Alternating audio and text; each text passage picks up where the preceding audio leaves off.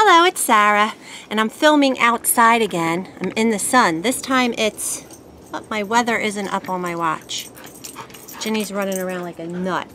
But I felt inspired. I was playing with Maya in her room the other day, and I had made her a pencil holder out of a votive, glass votive thingy. I guess this is still for a votive. I don't know, it's big.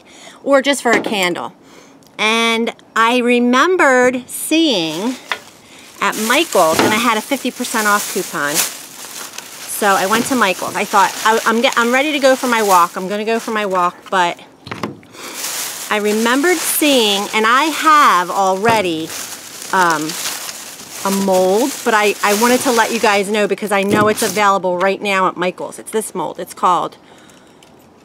by Craftsmart, and it doesn't have a name, but it's got all sea creatures on it. So there's a couple of seashells, a starfish, a regular fish, a turtle, and a seahorse. So if you want to participate, I'm going to do, this was a class that I took, but I've done it other times. I did this one on a glass block, and I had intended to put little twinkle lights in there and never did. But I'm gonna do one of them.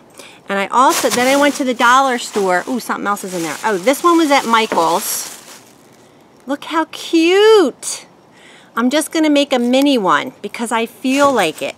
And I have other ideas. Like, I know I'm gonna be using, what are they called? Not grommets, eyelets.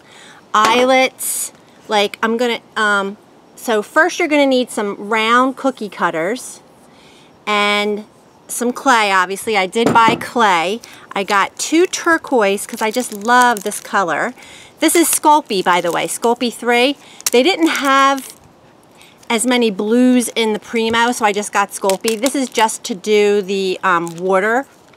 I got 2 turquoise and this is called Sky Blue, the light blue, and then this one is called Teal Pearl.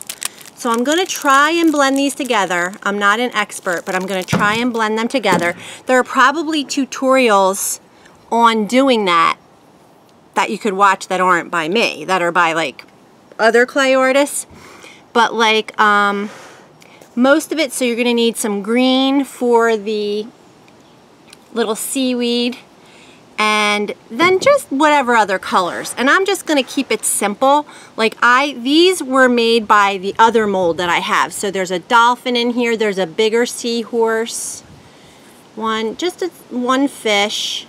The jellyfish were made in the class, so I probably won't do the jellyfish, and we'll just keep it real simple. But I love this coral, and then the sand, obviously. I think my other mold has this little seashell and other little pieces. So this one actually has quite a few shells. 1, 2, 3. Yeah, so we could just put shells along the bottom and then just repeat whatever's in this. A couple of different fish, you can make them go different ways maybe. But I just thought like doing a little mini one would be super cute. If I just put like 1 fish on each side, I just think that's adorable. I went to the dollar store then after that because I wanted to see, because I'm going to make this for Joe's office. He always asks me to make something for his office. I think I'm getting hot. It's hot. Let's see. So, oh, 72. It's only 72, but it's sunshine. And so he asked me to make a mandala thing, and I make one and then I don't do it again.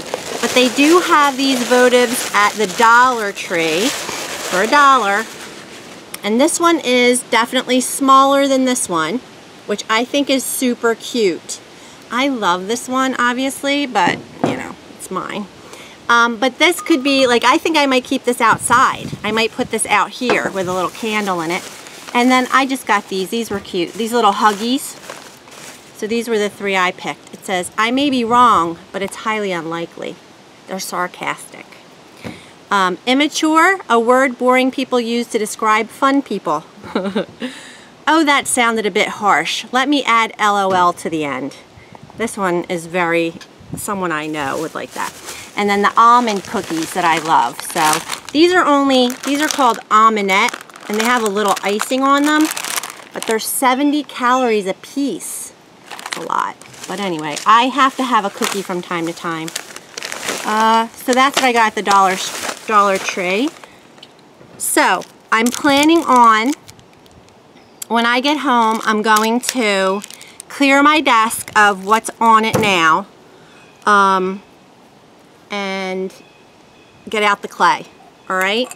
So I'm going to do this votive. Actually, maybe I'll do, I don't know which one I'll do on camera. It would be smarter to do the littlest one, because then I wouldn't have, because you're just going to do the same techniques, and that way it wouldn't take as long, which I know you guys don't mind. But I was thinking I'm going to use eyelets. So what should you gather? Clay.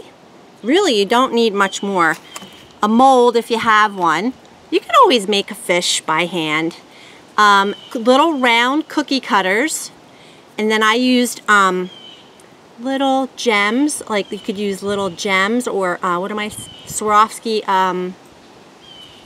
you know what I mean, crystals. All right, it's gonna be cute. That's it, I'm gonna go for my walk. All right, thanks for watching.